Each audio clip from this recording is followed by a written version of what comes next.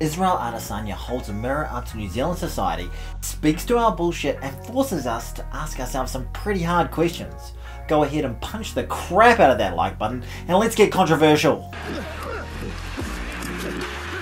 The first thing to acknowledge about Israel Adesanya is he is one of the baddest men on the planet, the reigning defending middleweight UFC champion of the world, a supremely talented, dedicated athlete who is packed to the brim with magnetism, charisma, and whether he's about to win his first UFC title, saying to himself he's prepared to die, cheering for his mates, or falling asleep on the couch, people want to watch this Nigerian-born New Zealander who represents both nations pretty incredibly.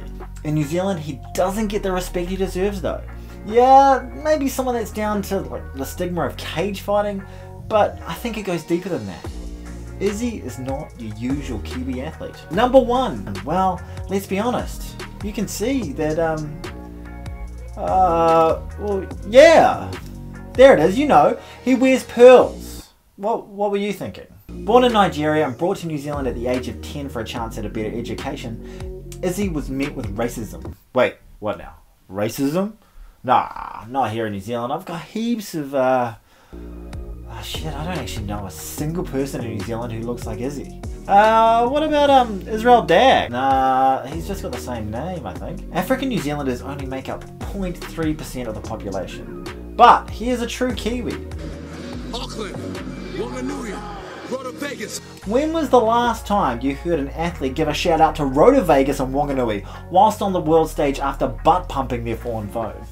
That is Kiwi as, bro. Israel was the victim of racism throughout high school, which sucks. There should be no place for that in Aotearoa. But we all know it happens. He was on the hard end of racial slurs and harassed for his love of dance and anime.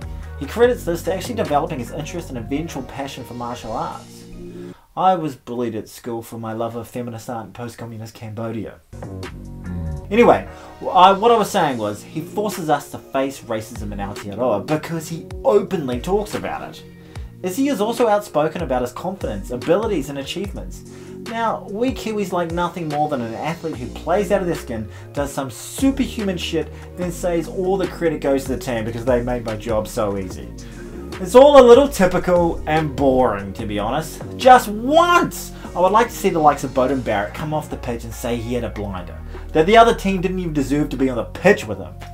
It never happens when an athlete ever so much as dares to peek their head over the parapet of perceived Kiwi humility. You can bet that someone's big brother will be there to tell them to pull their head in and stop being such a dick.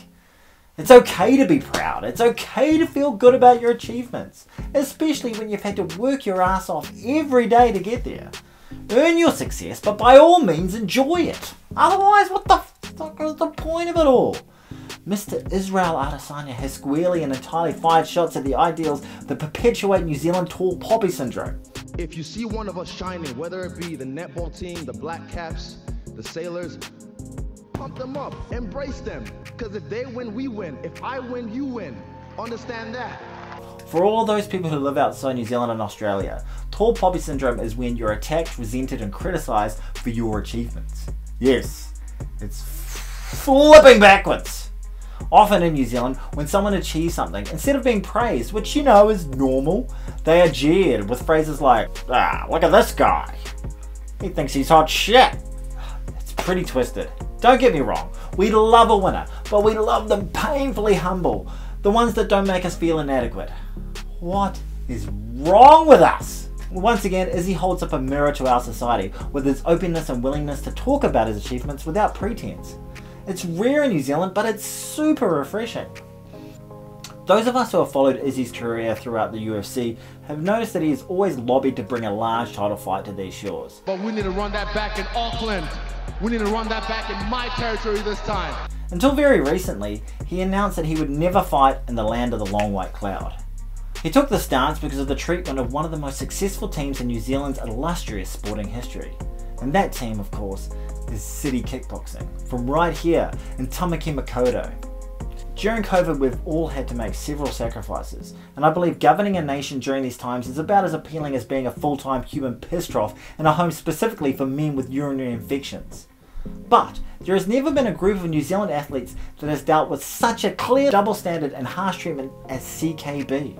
Despite the team doing everything to comply with lockdown rules, many of the fighters moved to the gym away from their families living in Marai-style living so they could continue their fight camps and in order to, keep the powers that be happy.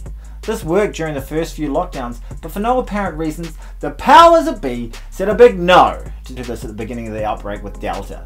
Douchebag media members stalked the likes of Dan Hooker and other gym members were actually threatened with arrest.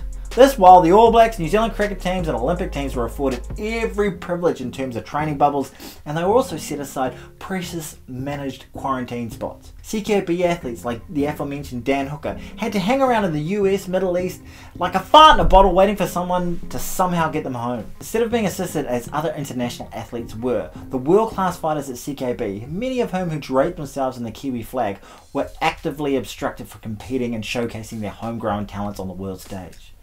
The government were about as helpful to city kickboxing as I am when I'm trying to help a mate put up a fence. I start with no understanding or knowledge, and everything I do I screw up, causing my mate to redo everything I've done again, wasting their time and damaging our friendship.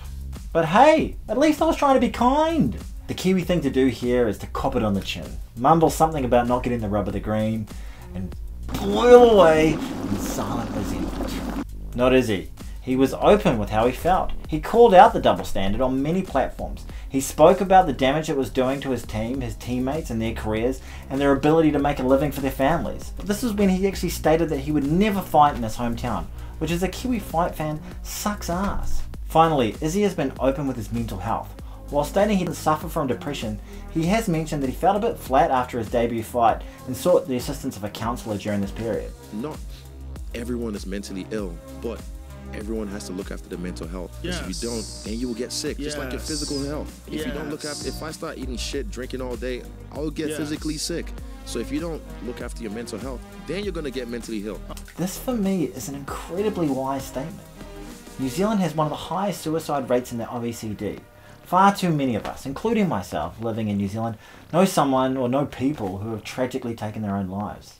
It's far too common an occurrence, especially amongst males in New Zealand. It's been theorised that New Zealand's culture of being tough, showing no weakness, being unable to freely express yourself for fear of being called soft, and effectively closing yourself off to expressing your emotions to others is a significant contributor to this national crisis. So this is why someone like Israel Adesanya, who was one of the most skilled martial artists the world has ever seen, who is open with his thoughts and his feelings, is crucial to our society. This behaviour should be celebrated, not condemned. The key word in this piece has been openness, because it seems to me that a lot of our problems, especially for men in New Zealand, come from being closed off. Izzy has been open in his acknowledgement of racism, open in his confidence about his achievements and personal identity, open to pointing out injustices in our society, and most importantly, open to his active management of his mental health. I think it's about time for New Zealanders we recognise all the great things he's done and that he stands for, and be open to this Nigerian Kiwi, the one and only, the last style bender, Israel Adesanya.